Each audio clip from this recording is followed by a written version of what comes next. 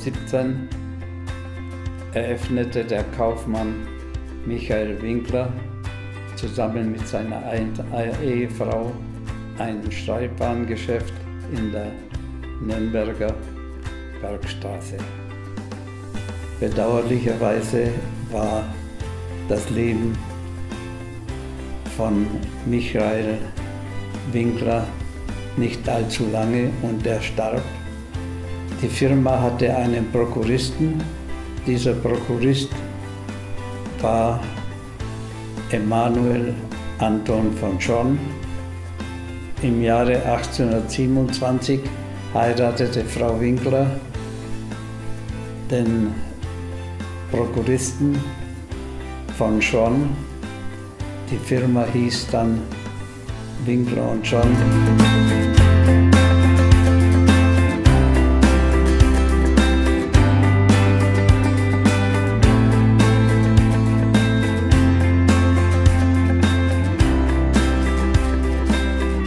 Einer unserer großen Vorteile ist unser großes Sortiment. Winkler & Schorn führt insgesamt über 15.000 Produkte, die wir Ihnen kurzfristig beschaffen können, und von denen liegen allein 4.000 hier im Lager in Roßtal ständig zu Ihrer Verfügung, die wir Ihnen kurzfristig ausliefern können.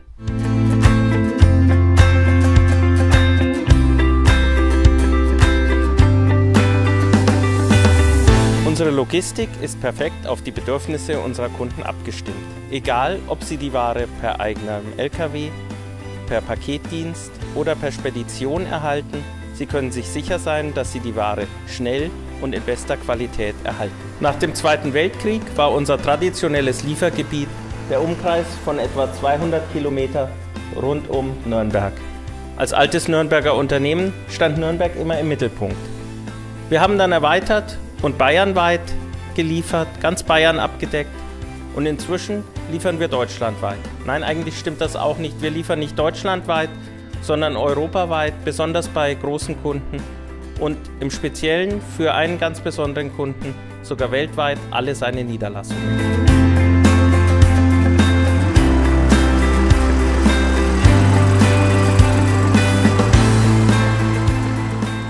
Im Jahre 1952 war ich noch bei der amerikanischen Truppe beschäftigt und wir hatten zu diesem Zeitpunkt den Aufbau der Nürnberger Bahnpolizei beendet. Ich konnte ohne Komplikationen ausscheiden bei den Amerikanern. Bedauerlicherweise war aber im Nürnberger Raum durch die Bombardierung kaum ein trockener Raum zu einem Lager für den Großhandel von Winkler & Schorn zu finden. Meine ersten Lagerräume waren im Rathaus unter der jetzigen Polizeiwache, und das Schlimme dabei war, dass ein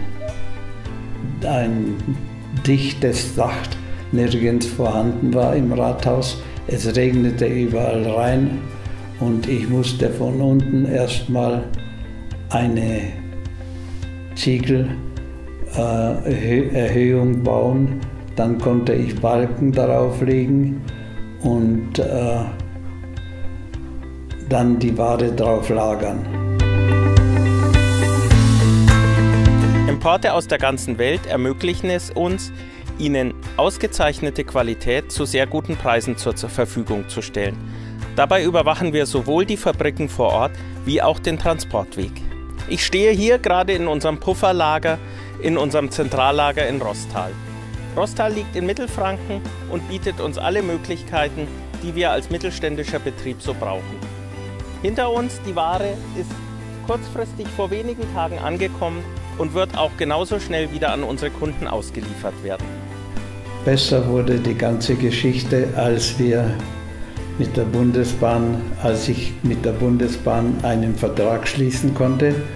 Ich würde die Reifbrauerei übernehmen. Besonders das Erlebnis war, dass ich Dieter Baukert von Wiesbaden abholen konnte und der wollte für mich arbeiten und wir hatten dann zusammen eine wunderbare Zusammenarbeit, die heute noch andauert. Und als wir unsere Zusammenarbeit mit der Bundesbahn, mit Herrn Cornelsen abschlossen, waren wir beide sehr zufrieden und wir konnten aus dem Gewinn mit der Stadt verhandeln, weil die Stadt den Gewerbehof West gegründet hatte. Nach dem Aufbau der Lagerhalle in der Flachslander Straße konnten wir zusehen, wie sich unser Betrieb vergrößerte. Das dauerte bis zu den Jahren 2006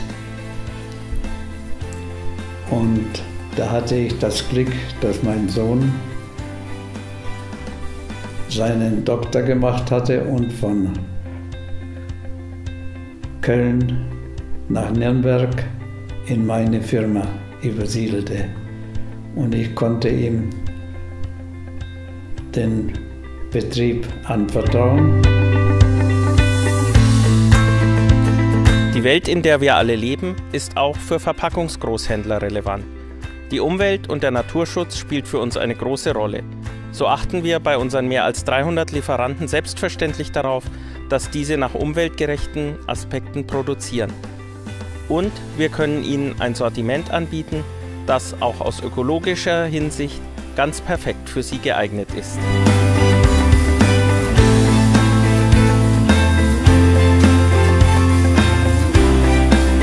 Durch unsere Kontakte in alle Welt ist es uns möglich, Trends in der Verpackungsindustrie frühzeitig zu identifizieren und unseren Kunden zugänglich zu machen. Etwa wenn es um den Bereich Umweltschutz und umweltfreundliche Verpackungen geht, sind wir einer der Vorreiter auf dem Markt. Mit unserer eigenen Grafikabteilung können wir Drucke möglich machen, genauso wie Sie sie sich vorstellen auf Ihren Verpackungen. Wir lagern diese dann für Sie ein, dann können Sie sie genau dann einsetzen, wenn Sie sie benötigen. Das macht einen tollen Eindruck bei Ihren Kunden und macht einen tollen Eindruck bei den Leuten, die noch nicht Ihre Kunden sind. Winkler Schorn hat derzeit 40 Mitarbeiter, die hauptsächlich hier aus der Region kommen. Und wir sind stolz darauf, dass ein Großteil davon sehr langjährig bei uns beschäftigt ist. Der längste Mitarbeiter ist inzwischen seit 45 Jahren bei uns und darauf sind wir sehr stolz, denn das sichert unsere Qualität und sorgt dafür, dass wir auch Wissen aus vielen langen Jahren weitergeben an die junge Generation, die wir dann wieder ausbilden. Winkler Schorn ist ein anerkannter Ausbildungsbetrieb. Wir bilden derzeit zwischen 6 und 8 Auszubildenden in den Berufen zum Groß- und Außenhandelskaufmann oder Kauffrau und zum Fachlageristin aus. Wir freuen uns damit, einen Beitrag zu leisten, dass junge Leute einen Beruf erlernen können und suchen uns auf diesem Weg natürlich auch kompetente Mitarbeiter für unsere eigene Zukunft. So sichern wir unsere Zukunft und die Zukunft unserer Jugend.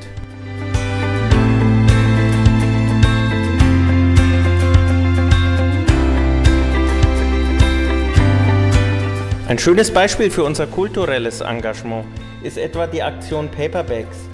Das ist eine Aktion in Kooperation mit dem Gewerbemuseum der LGA und dem Germanischen Nationalmuseum in Nürnberg gewesen, wo wir 1997 zusammen mit der Künstlerin Annette Blocher Papiertragetaschen gestaltet haben. 6 unterschiedliche Papiertragetaschen, die alle nummeriert sind, limitiert und heute wahrscheinlich die teuersten Papiertragetaschen der Welt sind. Wir befinden uns hier gerade in unserem Messestand. Mit diesem Messestand finden Sie uns auf zahlreichen Messen in Deutschland, etwa auf der Street Food Convention oder der Südbag oder der Intergastra. Wo auch immer Sie uns suchen, Sie können uns treffen.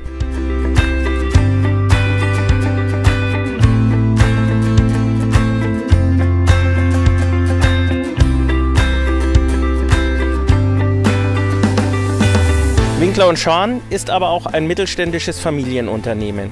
Wir unterstützen hier in Mittelfranken Sportvereine, wir unterstützen Kulturveranstaltungen und wir sind aktives Mitglied des örtlichen Gewerbeverbandes. In diesem Sinne leben wir Corporate Citizenship als etwas Selbstverständliches. Winkler Schorn ist ein Unternehmen in der Gemeinde Roßtal und in Mittelfranken. Und heute bin ich 94 Jahre und bin immer noch täglich im Betrieb und freue mich, wenn ich zusehen kann, wenn unter der Fürsorge von Christian, von meinem Sohn, der Betrieb wächst.